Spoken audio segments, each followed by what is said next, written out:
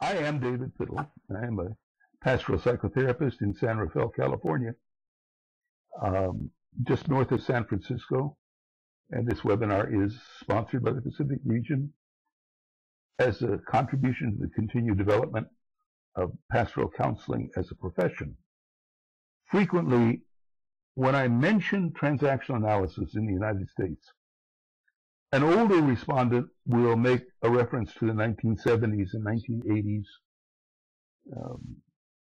A younger therapist won't even know what I'm talking about, will never have heard about it.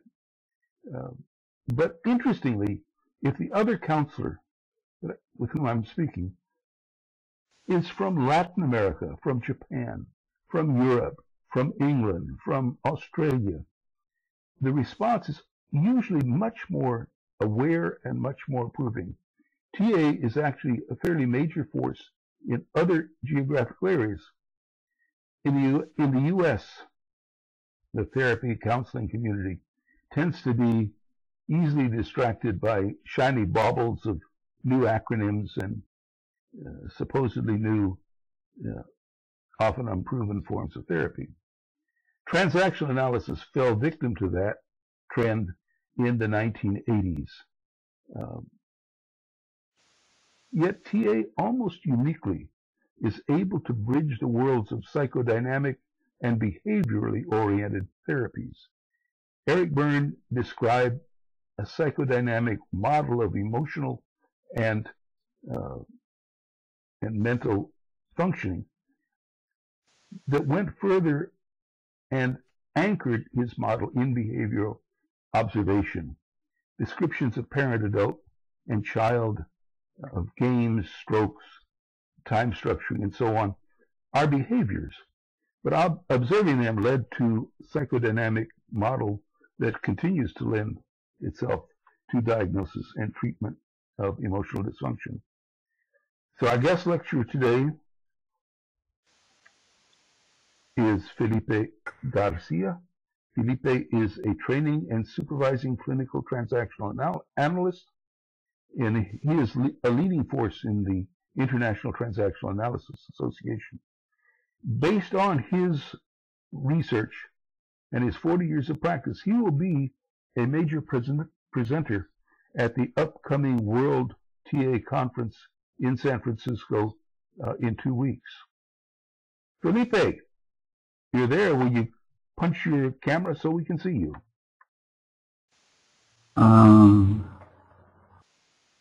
You got there it is. Fantastic. I'm going to leave you alone, and I'll be around listening. All right, and certainly make any comments or questions, as we go forward. I'm assuming you're hearing me. I'm assuming everybody's hearing me. Everybody's hearing you. All right, great. Well, I'm delighted to be with you today, and I'm a little scared and nervous because I've never done a webinar, and teaching transactional analysis without transactions is a little scary in terms of feedback. So yes, we're inviting you to ask questions, and there's a particular time I will stop periodically to look at the questions and see which ones we can answer. We have now about an hour and 25 minutes left, and there's a lot of material in transactional analysis. So I'm going to cover the 4 areas and define them as we move forward, but I'm going to emphasize 2 of the areas, and that is structural and functional analysis and transactional analysis. I'll mention games, and we'll talk a little bit about it. Then at the end, I will talk about an intervention tool that I have developed and use with my clients in terms of treatment. As David said, I've been in practice for about 40 years, both in using transactional analysis personally, as well as individually in groups, and then in organizational and educational settings. And today, I am thankful to have a colleague of mine who is also a longtime student of transactional analysis, who will be helping me as somebody here that I can talk to and that can ask questions live, and also will read the questions that you send in, because it's difficult for me to read with my vision, my impaired vision. As I go through the material today, I will try to use a three-step formula, which will be to define the concept, and then to talk a little bit about diagnosing clients using that concept, and as time permits, some areas about treatment and intervention in terms of that concept. So let me see. Oh, I'm using. All right. So here's the definition of transactional analysis, and we will go into detail about several of these areas as we move forward. Transactional analysis is a developmental theory of personality, and I am a developmental therapist. I emphasize in my work, as I will illustrate to you later, how I use the development of the ego states, either in what was healthily developed and what needs remedial work in order to use the ego states to function in a way in one's own behalf and in relating with the world around us. It's a systematic psychotherapeutic approach, and actually it's more than one systematic psychotherapeutic approach. There are several schools of transactional analysis. The classical school with the San Francisco area called the Redecision School, Parenting School, which details about that, but the concepts are still very useful. School, and a very popular one in Europe these days is called the Relational School and Association Analysis, which transactional analysis is originating from. I'll say a little bit more about that. Communication, and we'll talk about that more. Cultural philosophy of will also cover as we move forward. Philosophical assumptions are based on all the in what you're doing in transactional. I'm going to try to explanation of basic and go in depth for those who already know some of the basic. How it works with personalities and relationships. It is ongoing. I've been working for 4 years still by myself and others every time I apply the concepts. The first one is that all humans are okay and have the capacity to think and feel. There are two parts to that. That they are okay is that everybody has human dignity and worth. It's important in working with clients as soon as possible to invite them in some way to be aware of that, because that's often ignored and forgotten. And I'll talk about how I use that basically through a concept, through an exercise in breathing and centering. I'm doing a workshop at the conference in San Francisco called The Power of Being and Relating with Self and Others, and it's about using mindfulness and the breath to set up space between me and my feelings and my thinking and my reacting to you so that I can be more effective in my communicating with you and with myself. The other one is that everybody has the capacity to feel and think. Everybody doesn't feel and think because of restrictions that may have been placed on people as they were growing up. But the assumption is you can think, and you can learn to think, and you can learn to listen to your feelings. And that's a basic assumption that we operate from. People are okay, you can learn to think and feel. You have the capacity to, except for the limited population that have a mental handicap of some kind that prevents them from accurate adult thinking. People decide their own destiny, and that's the Redecision School, but it is really based, it's like parents and the environment have an impact on the child growing up. It is the child that makes the decision about how they're going to relate and grow up and still relate to the restrictions, attribution, and expectations of the environment. So there is some decision that the child lives and their life story, and that decision. Freud talked about the Oedipal complex as the issue, drive and sexual relation, the sexual attraction, the Oedipal complex. Transactional analysis believes that the behavior is because of three hungers, and which are stimulus, hunger, a need for stimulation, in one's life, a need for recognition. We're going to talk a lot about recognition, which in TA we call strokes.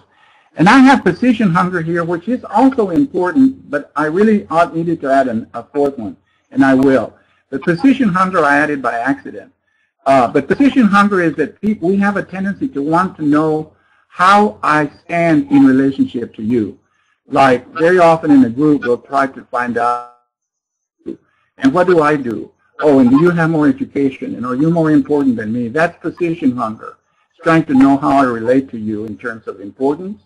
But the third hunger really is structure hunger. We'll talk about structure more. And so stimulation, recognition, and structure hunger are really the three basic hungers that drive our behavior. And we will talk about that as we go forward. Simple language. Eric Byrne, who was the originator of these concepts, a psychiatrist from Canada who settled in San Francisco and the Carmel area, was in training to become a psychoanalyst and became very disillusioned because he had his own ideas and wanted to go on his own path. He thought that psychoanalysis was very mysterious and expensive and long-term for clients, and he wanted to develop a theory that was more useful, more user-friendly, and develop concepts. As we go through here, you will hear the basic, common, everyday words that he used to describe very complicated concepts. And it is those basic, that simple language that evolved into what David was talking about, of people thinking that it was just jargony, simple, and pop psychology. I think transactional analysis, the deeper that you can get into understanding the importance and the concept. The contractual model, Byrne was writing this.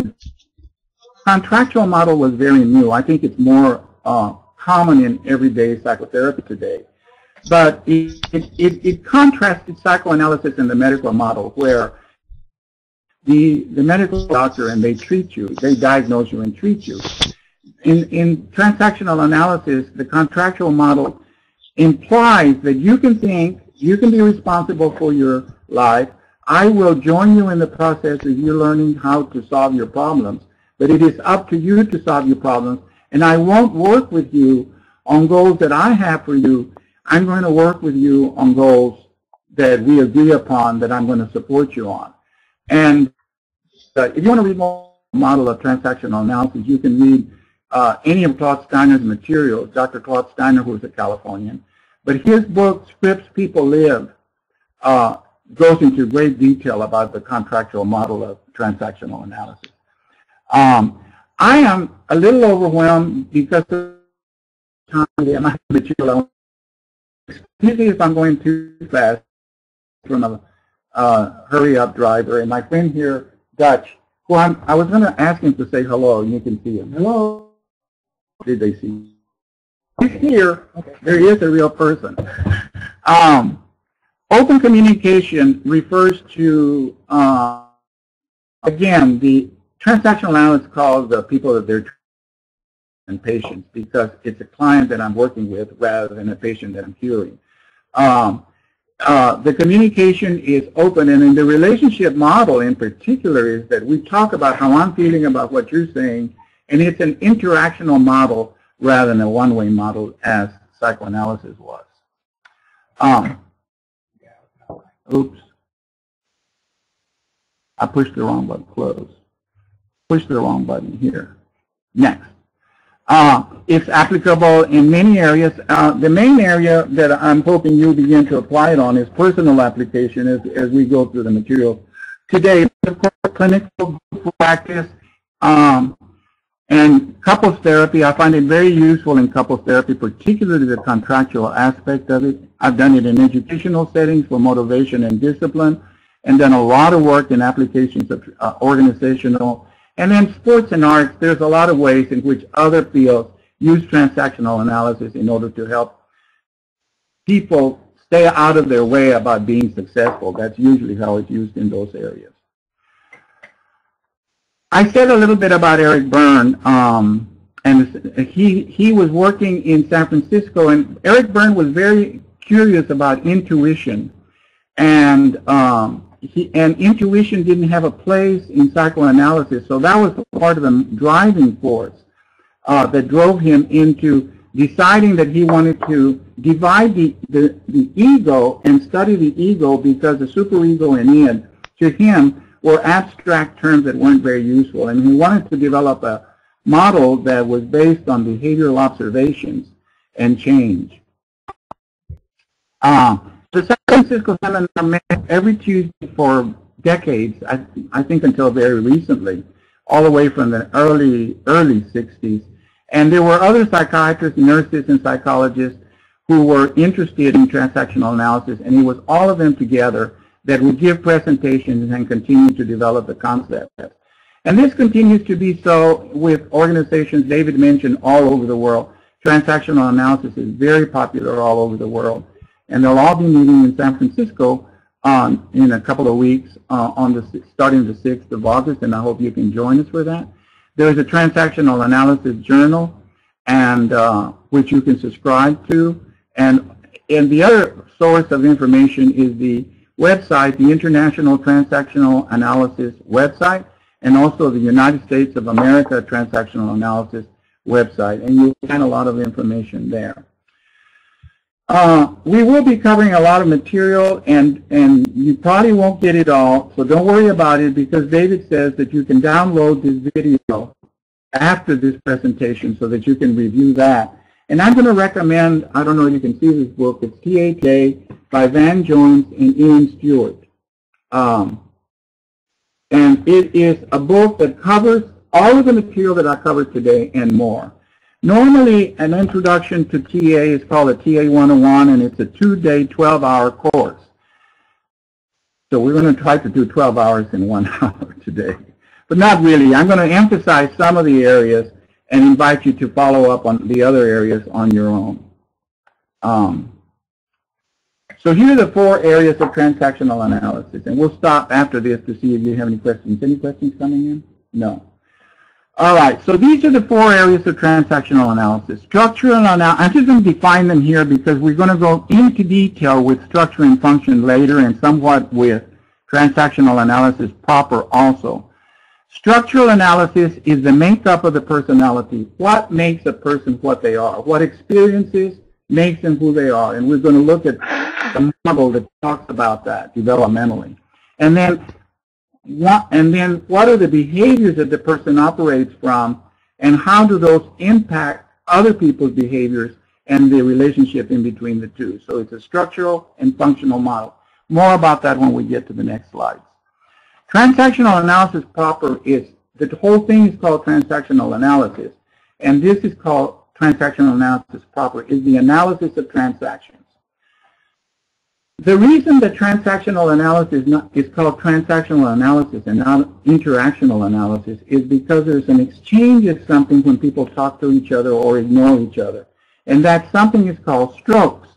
And so you see that the 3 areas under transactional analysis is the analysis of the exchange of strokes, which we will go into more detail later as time permits, but there could be positive or negative strokes, and how that impacts people, and how people use them based on their beliefs about themselves and others determines how they reinforce their life script or life story that they're living. The analysis of transactions, we'll talk about 3 types of transactions when we get to that. And then also the area of time structure, which will also identify the 6 ways of structuring time that Berne described. Game analysis is the analysis of repetitive patterns of interaction where people end up feeling bad. Everybody in the interactions, it could be 2-handed games, or it can be multiple-handed games, or even it can be one's own game in one's head, where I repeat the same pattern over and over and end up feeling bad and reinforcing my belief about myself and the world. And that's game analysis. We will not talk about game analysis today very much, but I will provide you with a model that I use with people in order to help them avoid games. And I think that if they learn what to do instead of playing games, that playing games does not have to be emphasized very much. Script analysis is the fourth area, and we will not get into much today on script analysis. You can read more about that with Eric Burns' book called "What Do You Say After You Say Hello?" It's an in-depth, profound book about scripts.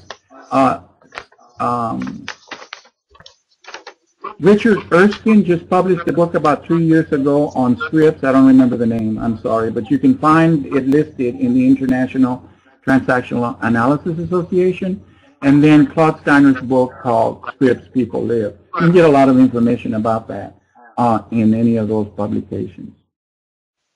So those are the four areas: structural and functional, transactional, proper, game, and script. We will focus more on the first two today.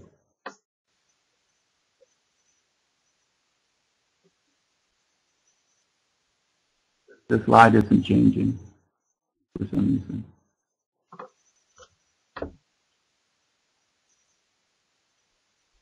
The slides are stuck. Anyway, David, are you there?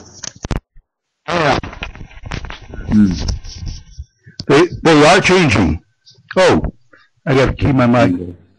Your line is now unmuted. Yeah, the slides are changing. I don't know why you're not seeing it, but they are changing. Oh, they're not changing on my screen. Okay. I still have the four areas. Which well, here it's telling me something is happening to me. Yeah. Okay. We now have first order structural model up. What slide are you on? The first order structural model slide. I don't know what this means. PAC. Basic PAC.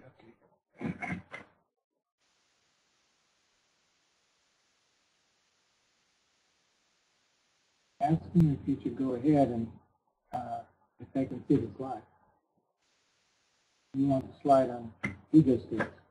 Can you see the slide, and what slide are we on? Because I'm having a problem on my computer. I'm getting one of those time wave signal, thinking signal. We are on slide number 8, first order structural model. I don't know what this thing is.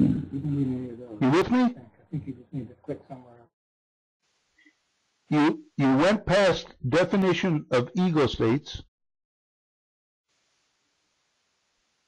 and the next slide says, is the parent, adult, child. Felipe, are you listening to me?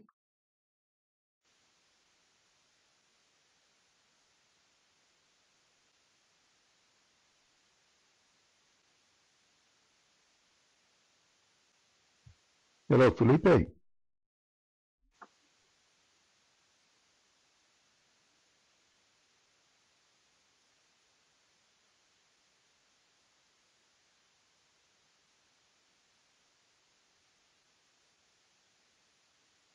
Felipe, your video went off, and I don't know where you went. Maybe you're rebooting or something. The slide we're now on says first order structural model, and I'm going to pick up until he comes back. Are you there? Okay, I don't know. No video, Felipe. The parent ego state is the behaviors and thoughts and feelings we get from not just our parents, but parental figures, teachers, other people who occupy a parental position in our lives. The child ego state, which is the first to develop, is what we begin with. And it's really the only part of the structure that exists in the early years. Eventually, the adult ego state is that part of our mind that deals with thoughts and feelings which are direct response to the here and now. The adult is the executive when we're working fully, so that we need parent. There you go. Are you there? On your back. Yeah. Okay. We are on the slide that just has first order structure, PAC, and I was explaining parent, child, and adult, and the adult. Okay, now that's the next one. That's second order. I just wanted to see that it's working. Can I just go? Yeah. So did you define all three of those? I did. All right. So there's a. I just wanted to say a little bit about this, the way that these three ego states develop in the mind of Eric Berne before we go into the structure. Okay. Eric Berne had a client who was a lawyer, and I always cry when I tell this story. I'm not going to today. I practiced. But anyway, he had, and it's called the cowboy story. He had a client who was a lawyer, and this was before the development of the ego state. And the lawyer was telling a story to Eric Berne, and he said that when he was a little boy, he was at a boys camp, and they were teaching them how to ride horses. And that the instructor told the little boy, "Get on the horse, cowpoke." And he said, and I felt like telling the instructor, "I'm not a cowpoke, I'm just a little boy." And the lawyer said to Eric Berne, "I often feel that way in life. I'm not a lawyer, I'm just a little boy." And Eric Berne began to be interested in that and seeing that repetitive pattern and dividing the difference between that part of ourselves, which is a grown-up, which is the adult, the thinker, and the little boy, which is still there. And there's a lot of research, and particularly with the new research in brain research, that actually the research that was being done back there is they were doing studies in epilepsy. They would touch different parts of the brain, and memories and experiences from childhood would be, the person would start speaking as if they were in that period in time. Redecision therapy is based on that capacity for people to reenact a scene that was traumatic in the past, and post-traumatic stress reduction, as you know, is that way too, where those memories that we captured in childhood are recorded live, and they can be revisited in order to work with and redecide. That's the theory of transactional analysis. So that's the first order structure. The second order structure, which is, if I spend a lot of time on this, is because I think it's very important. And this is an interesting way to look at clients. So briefly, I'm going to talk about how the ego states develop. And this, again, is structure. So this is the makeup of the person, not yet functional. We'll talk about functional next. I'm going to start with the child ego state at the bottom, C1. You see the child is divided into a PAC inside the child, and the parent is divided into PAC in the parent, several actually. We'll talk about the parent later. I'm going to start with the child. If I could have another diagram here where only on the right, if I had two ego state diagrams next to each other, on the right is the child ego state C1. That's the baby. Even from prenatal, the baby is having experiences and recording experiences, and the 0 to 6 month old child is an infant, and what that child is needing is nurturing, support, and the mother figuring out what the cries are about. The mother or the caretaker, whoever the caretaker, or a caretaker, take care of the child in response to his cries. How the parents and the environment is responding to the child's natural developmental needs will, to a large extent, determine how the person themselves respond to their own internal needs later in life, and also who they get attracted to repeat in the games over and over the pattern where if the mother was ignoring of the child, they'll experience themselves ignoring their own needs, and they are attracted to people who will do that for them too. So that's interesting. So anyway, 0 to 6 months is the somatic, or the baby child, the infant. Then 6 to 18 months, the child begins to crawl and explore. That's called the exploratory period. And the child begins to develop what's called the little professor in the child. That's the intuition that Berne was so interested in. and beginning to realize that there's an environment out there besides me. And that leads to the next stage, which is the 18 months to 3 years, in which two things begin to happen. The child begins to be verbal and therefore begins to develop the BGA, the adult ego state, and what's called the witch parent, or it's the parent in the child, which is an early parent that the child develops in order to set limits on themselves to try to stay out of problems with the grown-ups and also make decisions about themselves. The two aspects going on during the development of the P1. The P1 is developing during the separation stage between the months of 18 months and 3 years, and also between the ages of 3 years and 7 or 8 years, which are called the magical years. During the 3 to 6 or 7-year-old development, the need at that point is the continuation of the previous ones. One is to respond to their needs, to nurture them from the first, to allow them to explore and follow their own instinct, and also at this stage, the 3 to 7 or 8, is to differentiate between what's real and what's not real. The child has a great imagination, and this is where that scary ghost under the bed or something, the monster in the closet, helping children differentiate about what's real and not real with a lot of nurturing about, it's wonderful that you have imaginary friends, and they're different from the real people, your real friends. So that's the need during the developmental stages at that time. The other thing that can happen here that will later manifest itself as problems as a grown-up is the grandiosity of the child's belief in his or her own power. A couple of examples about that. First of all, about the magical child. Obsessive-compulsive very often is based on that magical child belief.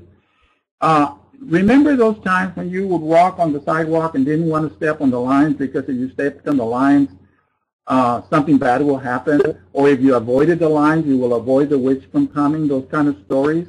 That's the magical child that as grown-ups have trouble differentiating what's real from what's not imagined. The other thing is the power that they have over others.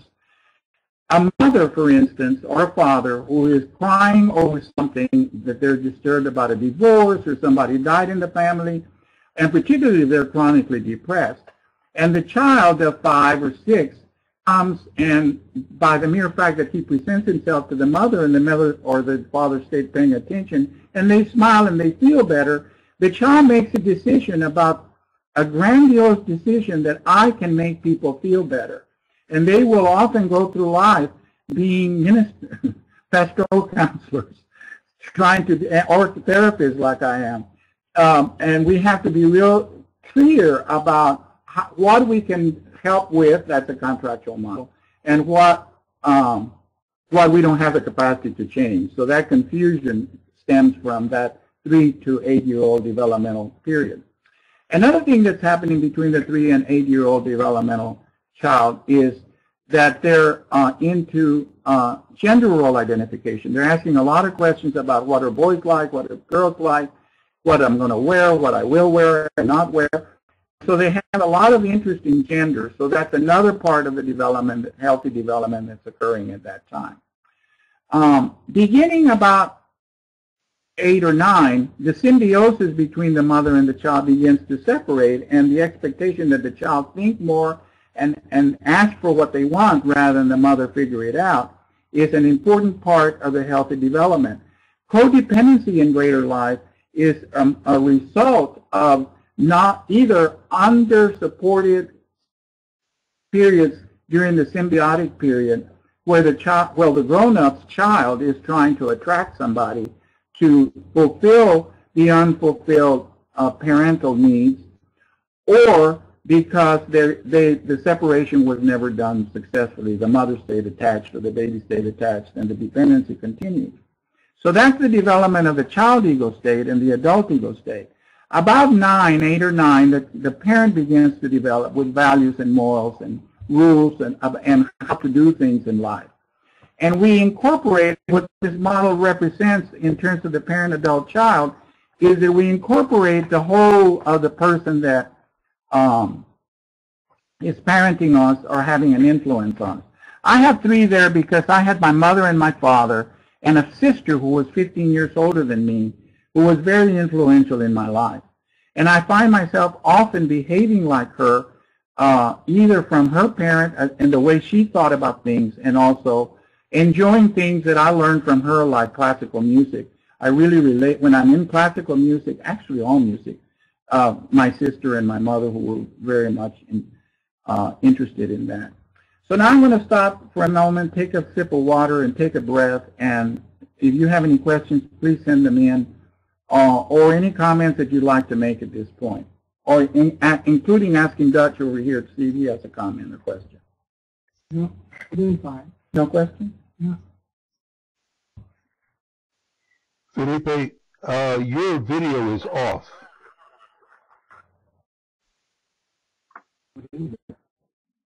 You mean it's not on? You're not on screen. Now you're coming back. There you are. Good to see you. Did you hear me? We heard you fine. The audio was fine, it's just not the video. Okay. I'm sorry you missed all my gestures. Yeah, well, and your beautiful face. How are the listeners doing? I mean, did you say to do a check mark, or is it too overwhelming, or is it too fast, or anything? Anybody want to send a thumbs up or a question or anything before we move forward? What is this over here? Oh, okay. So, all right. So that's the structural ego state model. I'm going to move on to the next. I was going to tell a couple of stories here, wasn't I? No? Okay. I'll go to the functional model next. If you're okay. No questions. People are not asking questions? Somebody said so far this is pretty basic. Okay. All right. I have now again changed the slide. There. Oops. Changed too much. Yeah.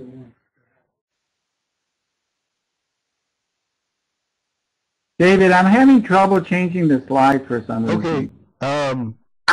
It's changing. It should be showing up. It is? Yeah, it is changing. You're now way back on slide 5. You need to go forward, not back. That was when we get to the functional model. Yeah, okay, I'll change the slides for you. Here's the functional model is up now. Okay, good. Well, it's hard to do without the functional model in my face, but I go ahead. So the functional ego states are, these moves from structure to function. This is how the person behaves. And I'm going to start with the child ego state, where the free child or the natural child is the person behaves with words and body gestures and body positions as when they were a child. Wow and yay and oh, I'm scared, or I can't do it, or no, I won't. That's all free child behavior. The adapted child is developed because of the socialization, and the child will operate. The adapted child operates with may I, whatever you decide. Oh, we're in the right place now. So the adapted child can either be adapted, compliant, or it can be rebellious. It's not in this model, but you will see it in a lot of models, that people may get stuck in that separation 2-year-old stage, which it doesn't matter what you say or do, they're going to find, they're always going to get stuck with wanting to argue with you or saying no. I find lawyer clients, I have many lawyer clients, I find them very often into a rebellious position, stuck with their father, because I always ask them, did you ever have a chance to argue with their father? And usually the answer is no. Adult function is the answers and ask questions, how, when, what, where, who. And the nurturing parent is nurturing and caretaking, don't worry, everything is going to be all right. And the critical or controlling parent sets boundaries. The next slide You're going to change it, David? Sure. It's changed. What is it? Well, I'll change it now. No. Okay, the positive and negative aspects of these behaviors, they can either be positive or negative. So that the nurturing, let me start at the free child again. The free child positive behaviors are to have fun and enjoy and contribute and be creative. The inappropriate or negative use of the child ego state, natural child, is when you are disruptive or you don't follow the rules when you're supposed to and you need to in order to survive. And so that's the positive and negative use of the free child. The adaptive child is, again, positive is when you pay your taxes, you stay on the right side of the road, you dress appropriately for work, or you dress at all. You go to the bathroom for the bathroom use. And the inappropriate or negative use of the adaptive child is to always adapt to somebody else's ways rather than initiating, waiting for what the other person says. I always think of over-adapted child ego state when couples are into, where do you want to go eat? Oh, I don't care. Where do you want to? Well, it doesn't matter. And both being in an adaptive position, and decisions often don't get made that way.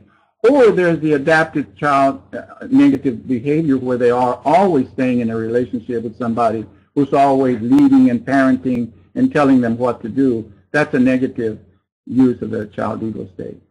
The adult, I don't want to get into the details of how the adult can be used. The only way that the adult can be used negatively is if you're over detailing or thinking instead of feeling, instead of relating when you need to be relating, and all you're doing is talking about data. The negative nurturing, the positive nurturing parent is soothing and comforting and appropriate. The inappropriate nurturing parent is when you're doing dysfunctional rescuing, taking care of somebody when they haven't asked you to take care of them or in ways that they don't need and they could do it themselves. And the negative critical parent is a critical parent that is punitive, condemning, and is to be avoided. And the positive use of critical parent is to set boundaries, to set limits, both on oneself and on others. A couple of things that I want to say about this functional model is that we use it in relating to others. We can come from any of these 5 behaviors as we relate to others, and we can also use it in terms of relating to ourselves. And this is where I find it very useful in psychotherapy in terms of diagnosis and treatment. I had a client come see me, and I want to talk about this client in particular named David. He came as a couple, and very often couples come because, or at least sometimes couples come, because one or the other, in particular, usually the man is not getting enough, feeling like they're not having enough sexual intimacy. And and he was also very dependent and very needy of his wife. And both of them had been raised without a nurturing parent, or without a parent present. The parents were absent for one reason or another. And so what David had was a lot of magical child, very scared child, very needy child, and the decision that he had made about himself is, I don't matter. I don't matter was a very basic decision. My needs don't matter. And so he has an absent parent in his head. There is no parent. There's no nurturing parent there. There's not a lot of critical parent there or limit-setting parent. So he had been a drug abuser. By this point, he had already gotten off the drugs, because I don't do drug treatment. But he was still smoking a lot, and he had had a heart attack. And so in terms of treatment, the first part of the treatment is to begin to help, and remember I mentioned 3 schools of treatment, so it can be from a classical school. In the classical school of treatment is to up the nurturing parent as much as possible. If they don't have a nurturing parent, is use what's called self-reparenting, where I use 2 chairs and put him in one chair where he's needy, and put him in another chair and coach him in the other chair to be a nurturing person to the needy child, so that he begins to develop a parent that's available to his child. There's another piece that I have here in terms of intervention in this kind of a dysfunction, and that is where all my clients, I teach them very early on to do meditating or a breathing exercise. It takes about 2 minutes to just breathe and relax, mindful exercise, let go. So that, and then as much as they can get in touch with that unconditional self, beyond and above thinking and feeling and scared and so on, is for them to understand that there's a part of them that is that okay part that's worthy of dignity and respect and to be taken care of in survival. So that's another type of intervention to do with these people who are latched. I find a lot of people coming to psychotherapy because they don't have the ego state, parent ego state, that they need to help them take care of themselves. The other type of client that I get are overparented, or either overparented in one of two ways. One is because they were one of the parents was very critical and would yell at them a lot and even abuse them, and the child doesn't always know what or why they were abused, but what they do decide is that they're not okay and there's something wrong with them, even though they don't know what it is. And also they internalize that critical parent, so they have a lot of internal putting themselves down, being critical of themselves in terms of the internal dialogue. That's one type of overparenting. The treatment for that has to, again, be very similar to the other one. The first is to stop the use of the critical parent, to teach them the breathing exercise, to do a lot of what's called decontamination, and we'll talk about very briefly contamination in a moment, where they're saying, I'm not okay, and you ask, how do you know that? Who told you that? Where did you learn that? Decontamination work is talking with them about facts, opinions that they're sharing as if they were fact about themselves or other people, and asking adult questions in order to get them to clarify what it is, where it is that they learned that, and hopefully to understand that it's a myth or an opinion and not necessarily a fact. So that's part of the treatment that you can do, that I do in working with overparented children who have a very critical parent. There's the overparented child, like I had with a mother who is overprotective, which also sends a message to the child that you can take care of yourself and you need me. And so that it's a process of the child trusting that they can take care of themselves, they can solve problems. And your line is now muted. Feedback and echo that I'm getting. So that so anyway, that is a functional model and hopefully some examples of how you can diagnose it and see it in your clients. Is there any questions?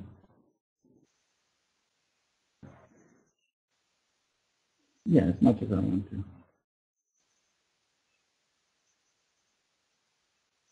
I'm trying to change the slide. You changed it. Your line is now unmuted. You have changed it. You're now on the next slide. To what? What's it say? Contaminations. Okay, contaminations, that slide hasn't changed on my screen, but maybe it will. But I mentioned a little bit about contamination. And parent contamination is prejudice, prejudiced opinions about others, like blacks are lazy or dangerous or Mexicans are dirty, or you're not okay, you'll never amount to anything, for instance. And operating out of that belief as if it's real. That's a contamination. Decontamination is work that you do using adult questioning to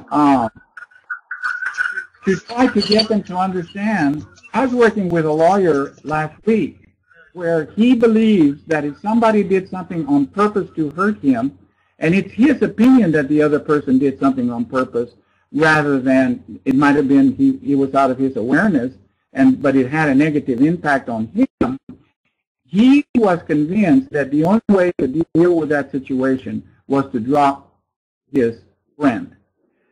which he has done over and over through life. Is when anytime anybody hurts him, he drops them and goes on, and he ends up with no friends, and he's very sad and lonely. And in my helping him try to identify that pattern, and that it is that belief that he did it on purpose, and therefore I'm angry at you and I'm going to kick you out. We'll talk about that existential life position as we get to that position next.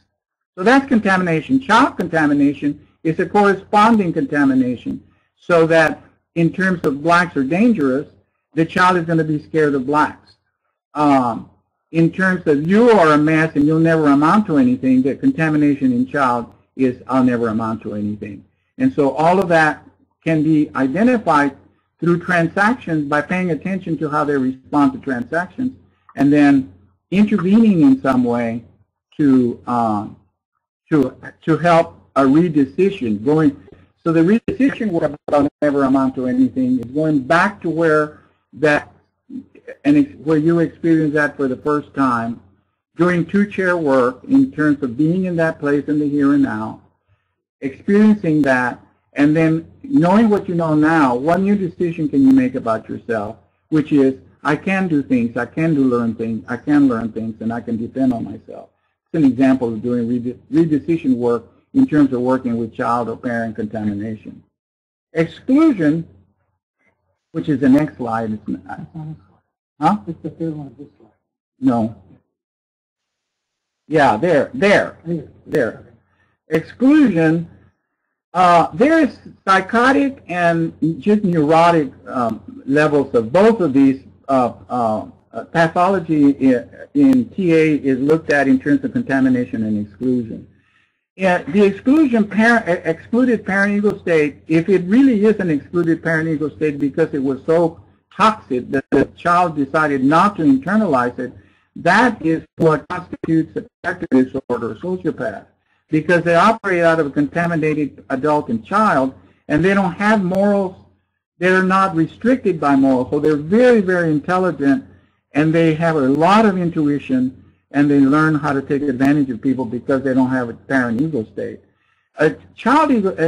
Excluded child ego state, not at the pathology level, but at the neurotic or just common everyday problem that people bring in my office. Excluded child, examples of excluded child, I find very often firstborn, either boys or girls, or only children, because they have to grow up very fast. Firstborns, particularly if they have siblings coming after them, were having to parent the siblings, help the mother or father or the caretakers with the siblings, and ignore their own needs very early in life. And so I find very often when I ask them, and how do you feel about that? That's how I diagnose when a person has an excluded child, and they'll answer with an opinion or a thought. And an excluded child, a person who didn't have permission to be a child growing up because they were parenting their siblings, or because they were adults, or because it was not okay for them to be playful and youthful and have feelings and etc., they learn to grow up very fast. One of the ways that I diagnose ego states is that early on, the very first session, I will ask two questions. Well, several questions, but they're basically two, is to identify their parent and their child. So I will ask them to describe their mother in 3 words, and I will ask them to describe their father in 3 words, or whoever it was that brought them up. And they give me a lot of information about what their parent ego state is made of: absent, critical, helpful, nurturing, loving. So I get a picture of what's happening in their parent ego state very quickly. And then I ask them for the child information. I ask 3 questions. What do you do when you're scared? What do you do when you're sad? And what do you do when you're mad? And what do you do for fun? I also ask that to see the extent to which there might be an excluded child. Very often the reason they're in therapy is that they don't know what to do with those. Either I don't feel them and respond to them, so I don't know, or I incapacitate, or they're using substitute feelings, which we're going to talk about when we get to the model of intervention that I mentioned earlier. But so for diagnosing ego states, the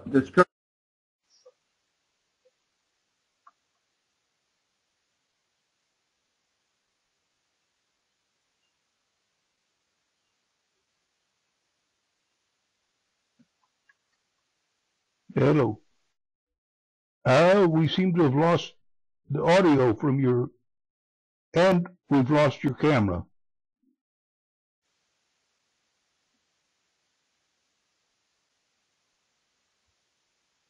Felipe, we seem to have lost both the audio and your video.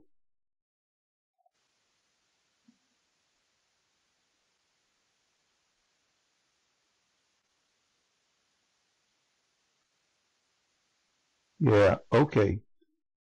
Well, I'm not sure what Felipe was going to say more than this about exclusion. So it's kind of hard for me to move forward with that. But Felipe, we're not hearing you at all, and we're not seeing. I mean, the image we have of you on the screen is frozen, so there must maybe something wrong with your computer.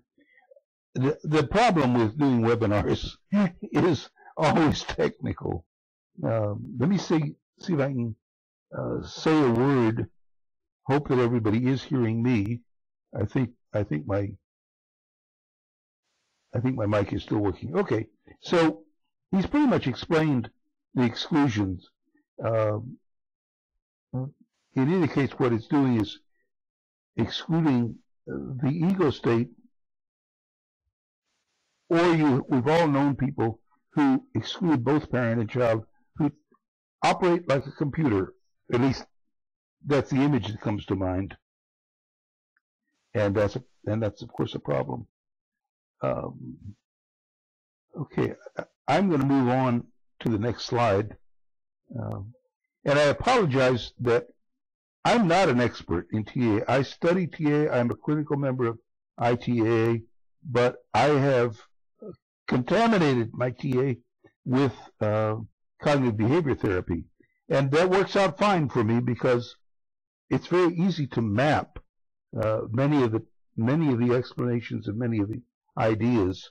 But we're going to move on to the transactional analysis, and what transactional analysis looks at is the responses, the transactions. Easy illustration that I use frequently with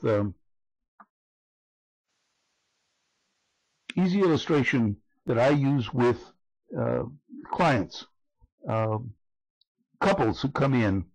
There are times when he gets sick and she is his mother, and he drops into, oh, I am feeling bad, and take care of me, and that's fine.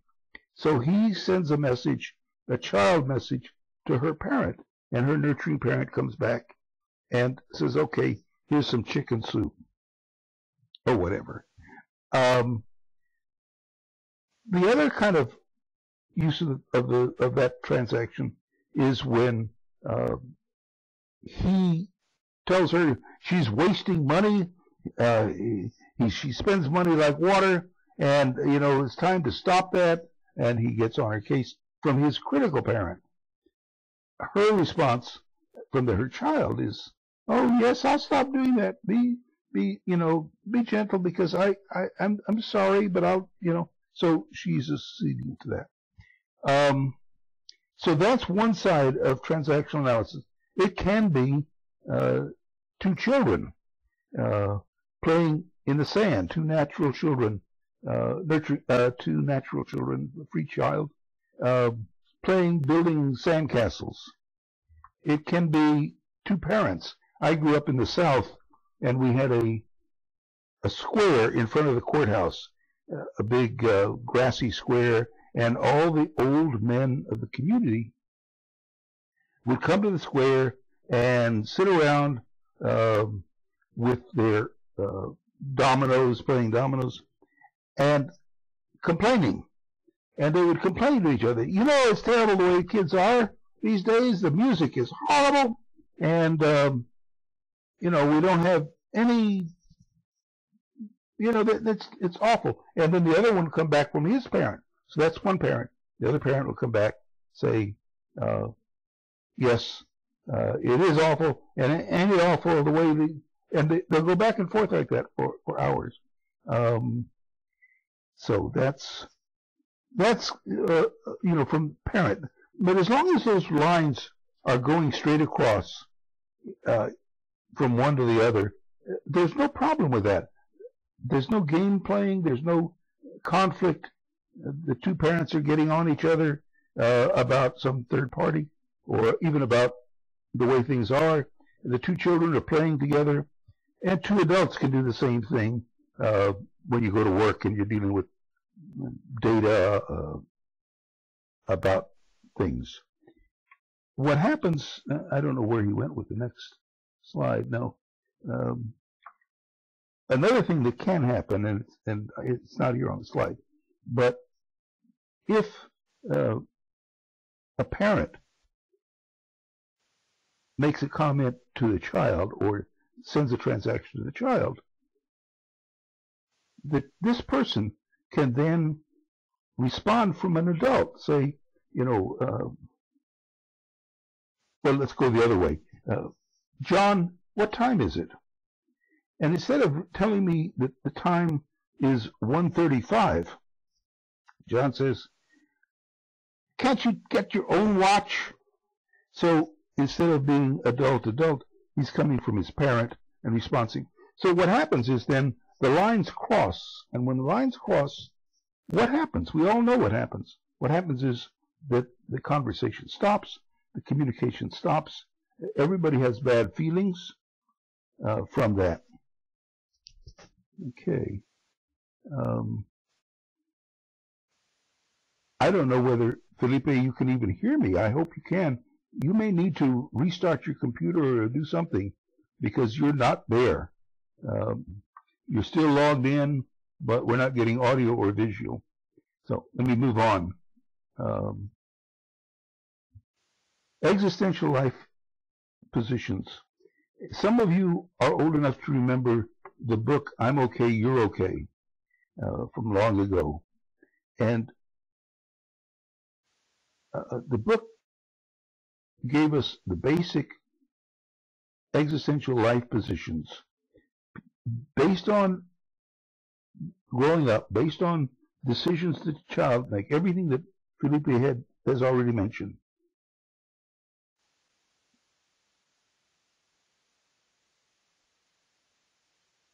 Okay, I'm sorry for those, for a couple of people who said they're going away. I apologize for that.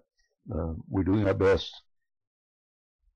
Within that structure of existential life positions, there are 4 positions people tend to have, and I know you've experienced this yourself.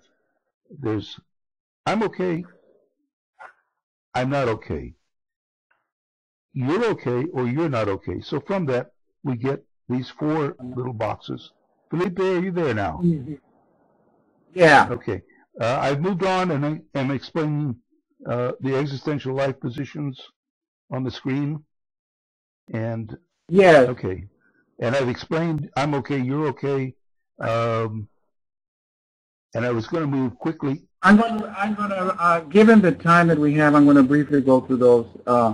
I'm okay, you're okay is the only real position. That's the whole concept that you have worth and dignity and can think and so can I. And that is the only real position. But we make decisions based on the impact that we have from the environment on either I'm okay and you're not. That's usually from the parent, operating from the parent position. And from that position, we get rid of people. The example of the lawyer that I tell you would get rid of people and move on to the next. Yeah, and then the next one, the next one on the right bottom, I'm not okay and you're not okay, is a depressed position. Nothing will work. Everything is helpless. And this can lead to suicide. And then the you're okay and I'm not position is the over-adapted position operating from an I'm not, I can't think for myself and everybody else is better than me. And then these people problem by getting away from the problem, running away. So those are and the invitation here is always to listen for, and so transactional analysis proper is going to indicate to you what ego state they're operating from. Like, what do you think I should do about my problem? is an indicator that they're thinking that I know something that they don't. And it's very easy, of course, with transference that that's going to be happening. And so the transactions with the client, it's important that we keep emphasizing, yes, you can learn, you can know, what do you think, what do you know? And we also know that part of the reason that they're there is because they don't know and they do need information. And that it is so whenever I'm going to give parent information, I will ask permission. So I have a suggestion about that. Are you willing to, are you interested in hearing it? Because I don't want a parent without a contract, without permission. And I mean parent by just give a parent suggestion, which is obvious to me that they're needing. So that's the existential positions. Are any questions about anything so far? No questions to come in? People aren't asking questions, so that's okay. Anything else on existential position? It is the basis for the life script. It is the basis on what kind of strokes we're going to get and give, and is the basis for our life decisions. Which, so here's the stroke. The next one is the stroke model, which is there are 4 types of strokes: unconditional, unconditional, positive, and negative. And we will ask for them and give them according to what our belief about ourselves and the environment are. Unconditional positive are for being, I love you, or I hate, and then unconditional negative is I hate you, or you're no good. We're to avoid those. These are just for being. All prejudices in the unconditional negative. Positive, conditional are very important. Yeah, I love, and it's for doing or having. You did great on that paper. I'm so glad you made A's. So it's very good to give positive conditional strokes. However, if people operate only on positive conditional strokes, but not understanding their value at the unconditional level, this leads to problems too. And I think of an example of Marilyn Monroe and Elvis Presley, and people like that who have achieved great success in their lives at the conditional level, but never got to that never supported the fact that they were unconditionally okay. And you don't need to prove anything. You don't have to prove yourself at the unconditional level. I hope I'm not going too fast. No. At the negative, I'm sorry? There's a request to redefine, go over again the adapted child and free child concept. Would you have time to do that? I will. Let me finish this right here, and then I'll read this for a minute. So the conditional negative strokes are important when we give feedback to say what isn't working, either in couples. We need to learn how to give negative conditional strokes, and I'm going to talk to you in a minute about a model that I use. And so I want to save time for that. About how to give negative feedback is often some organizations and couples often want to know how to use that. Always based on an unconditional positive respect for each other. And that's why I want to talk to you about what's bothering me, but we need to ask permission before we give that. Unconditional negative strokes are not okay to give, and they're to be rejected when received. So you say that somebody is wanting to know the difference between adapted child and free child? Yes. The free child, yeah. The free child is the healthy part of ourselves that is curious, that has feelings, is sad and mad and scared and creative, and it's the part of us that motivates us, has hungers. The adapted child is because of the developmental stages that I was talking earlier when the child is being socialized. How effective the socialization was will depend on how adapted, appropriately adapted, because the child needs to learn to be adapted. They know to raise their hand when they want to ask a question. They need to know to follow rules. They need to know, etc. That's appropriate socializing. But inappropriate socializing is when they follow all rules without question. Over-adaptation, that's an example of over-adaptation. So free child or natural child is the natural baby that develops. Adapted child is the healthy adaptation, potty training, follow the rules, how to eat at the table, not to throw food, etc. That's the adapted child, which can either be socially appropriately adapted or over-adapted. Do you think that's enough? Yeah, there's also a question about if you could go over exclusions again, and for example, a sociopath. I would rather not do that because we only have 15 minutes, and yeah, I would just suggest that they read more about that on TA Today. Okay. Exclusion is just not using an ego state in the way that it was intended and avoiding my parent or avoiding my child, basically. I want to say something about the power of ego states, which is the next slide, the power of strokes, and that is that strokes are as necessary as food and water and air. So children and we as grown-ups will go for any kind of strokes because the negative strokes satisfy the need as well as positive strokes. So and then the next one is stroke what you want. If parents are stroking children only when they're misbehaving or when they're sick or even couples or relationships, there's going to be a tendency to get sick or get into trouble to be yelled at in order to get the strokes. So it's important that you stroke what you want. That's a very important dynamic of strokes. And the next thing I want to say about strokes is that there are all these restrictions about strokes. You're not supposed to ask for them. You're not supposed to, because who do you think you are? You're not supposed to accept them because you get big-headed. You're not supposed to give strokes because they think you're polishing the apple. You're not supposed to stroke yourself because you're bragging, and you're not supposed to reject strokes because after all they're giving them to you. Well, where we want to go from here is to give permissions about all of these. It's important that you ask for strokes because we need them. Instead of setting up crooked games to get strokes, is to ask for them. Will you tell me what you like about what I've been doing today? Will you?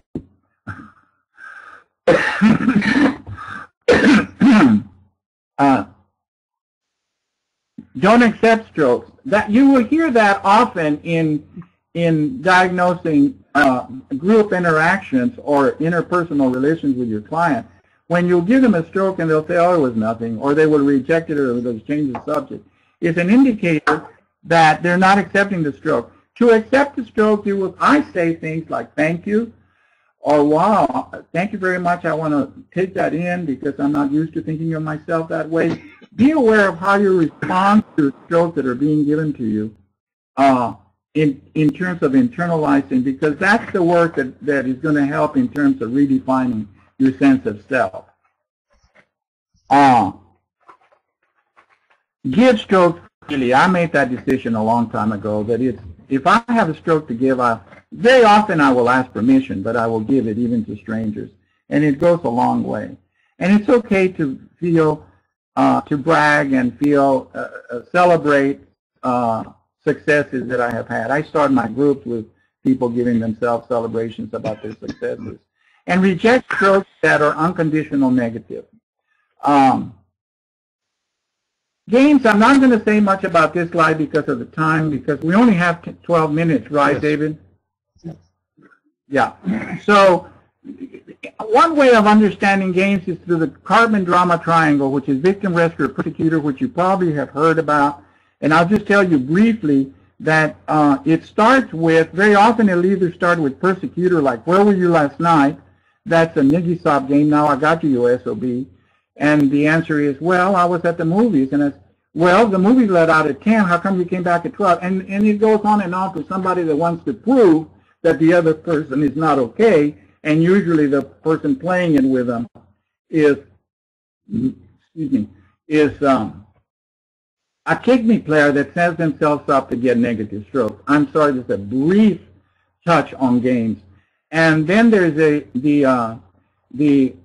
why don't you yes club, which we as therapists are very vulnerable to. I don't know what to do about my drinking husband, or I don't know what to do about my rebellious child.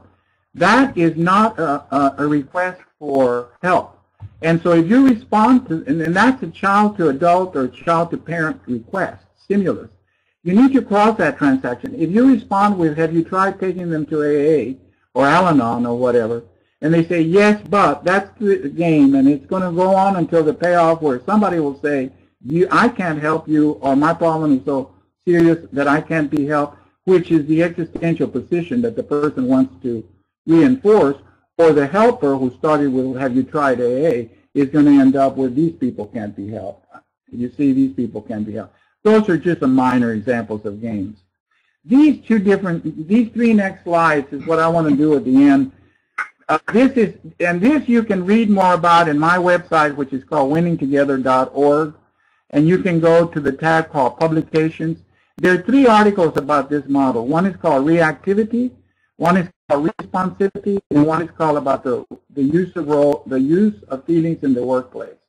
But this is one of the first things that I teach clients, and that is that feelings are friends. They're very important, and they're not. People have the idea that I want to not be scared or not be sad or not be mad. You need to find out why you're sad, mad, and scared, and then figure out what to do in order to take care of yourself about them.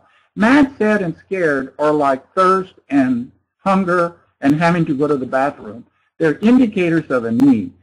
Sad is a loss, and you need to grieve. Anger is an intrusive of a boundary, and you need to set a limit. And scared is a real or imagined threat. And that imagined threat very often comes from that magical child that I was talking about, intuitive child.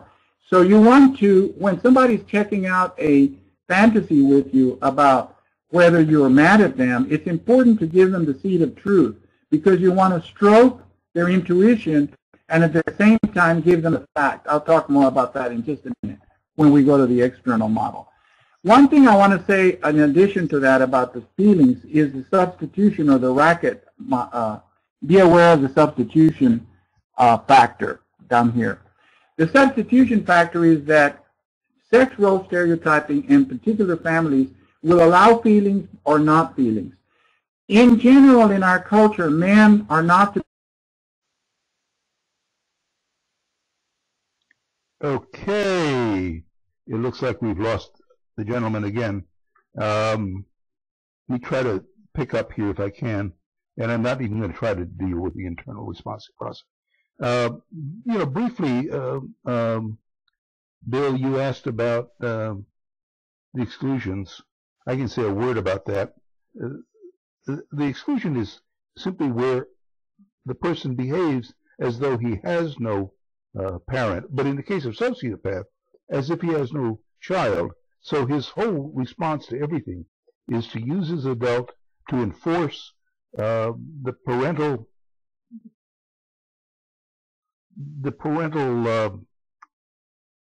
I don't know what response anyway. Now I haven't actually pursued that. I have not pursued working with sociopaths, so I don't really have a better response for you. And I apologize for that. I am going to, when I put this up on the website, I am going to include a bibliography, and hopefully that'll help a little bit. Okay. I am back. So we got about 7 minutes? Yeah, we do. Can I finish this? Yeah, go ahead. I like it. Yeah. All right. So I was a substitute factor. Did I finish that? Did y'all get that? The substitution factor is important because very often an angry man, if you decode what the anger is about, is really that he's scared or sad. And or a sad or scared woman is really that she's angry. And I have found a lot of help for people in just helping them figure out what the feeling is, because very often it's a substitute feeling. And that's the internal responsive process.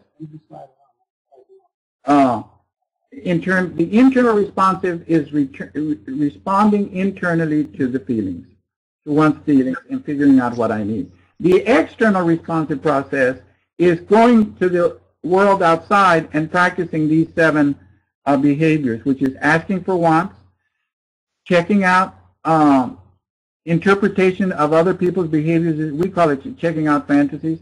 I have a feeling that you're dissatisfied with my work. What's true and what's not true about that? And I was saying earlier that it's important to give them the seed of truth in order to stroke their intuition. And because they're picking up on something, they're not picking up on nothing. Don't tell children who say, "Are you mad, Daddy?"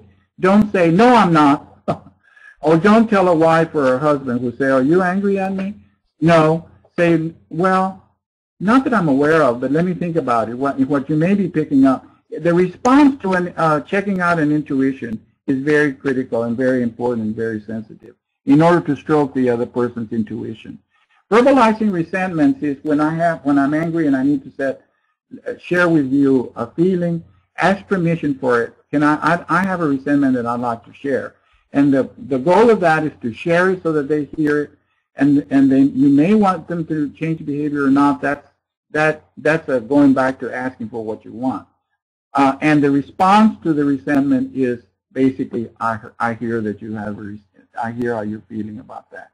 Stroking yourself or others, sharing pertinent information like I'll be late tonight, or will you please pay the electric bill, etc. And the other two are setting limits. You're not to do that to me. You're not to go into my purse anymore. Or if you use my material, you're to give me credit. And I wanted to say a little bit about accounting in the last few minutes that we have here.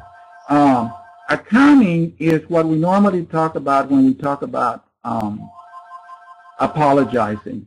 And apologizing can be a game in that somebody messes up and says, I'm sorry, and they get forgiven, and they mess up and they get, I'm sorry, and they're forgiven. That's a game. And accounting is being responsible for an error, for something that I overlooked.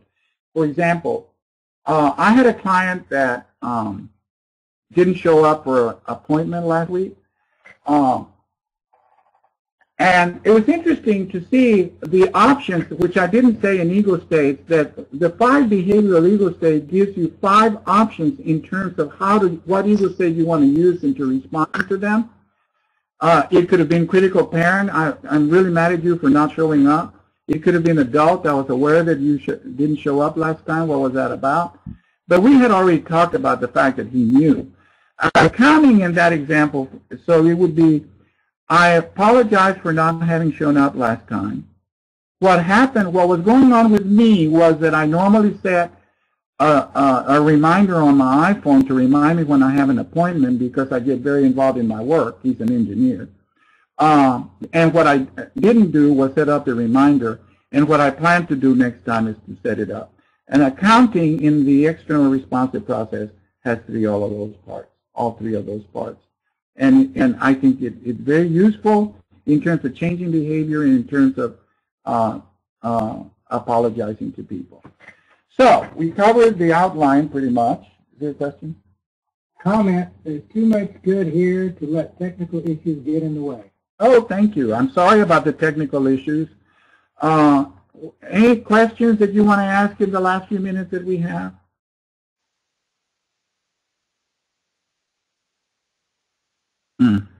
Special offer.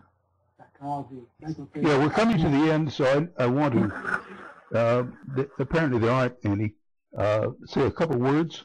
We have been given an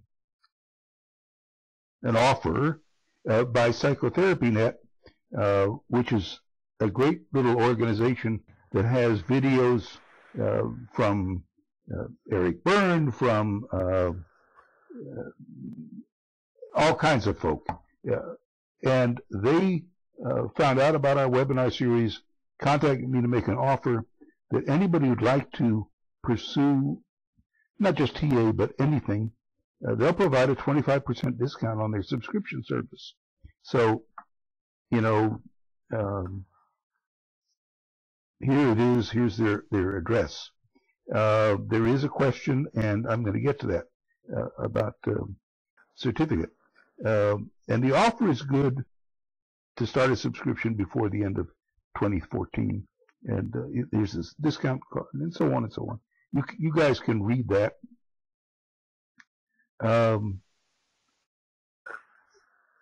At your convenience.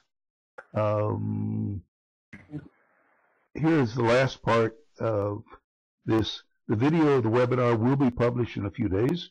I'm going to have to do some editing to get pieces together. Every registered person will receive the username and password to be able to see the video.